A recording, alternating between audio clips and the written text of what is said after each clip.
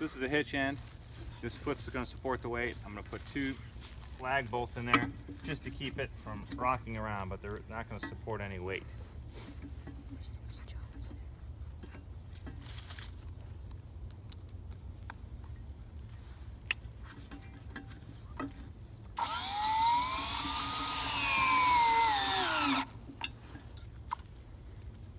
One-inch lag bolts.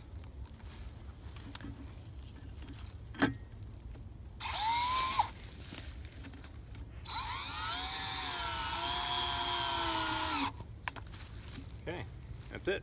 Now we'll go to the other end. This end's similar. We've got a foot here that'll support the weight. I'm going to put 2 lag bolts in just to hold it in place.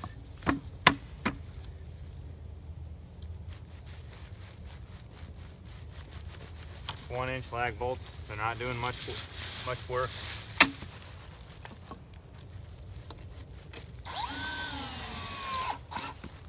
Come around here this time, actually, you can get an angle on this thing.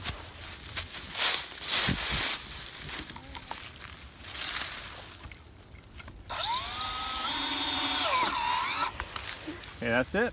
And now what we'll do is we'll put straps on here and here, pull to the hitch end, compress these 2, and when this pulls together, it'll lift this end of the log, and then we'll show you next how to lift the other end of the log.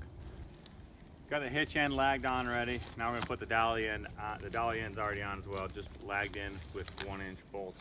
And we're going to winch it up, pull these plates together, and as we pull the wheels in, it'll lift the log up as well.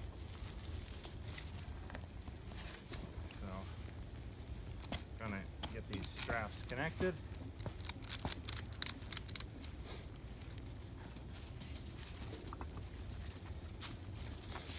There we go.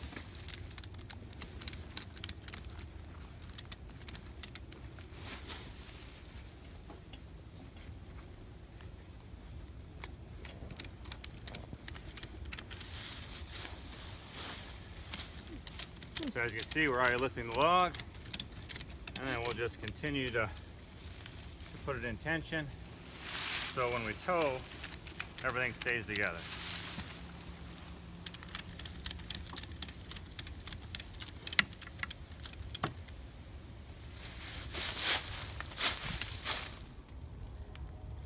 All right, we got the dolly end on, and the straps are tight, so we've lifted the back end and put both ends in tension. Now we're going to lift this end with another strap. So we're going to put this foot in, and then just a simple rod.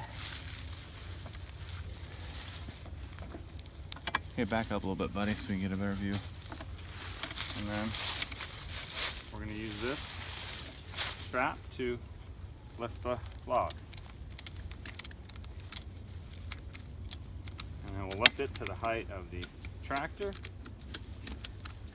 back up and hook up and haul it away.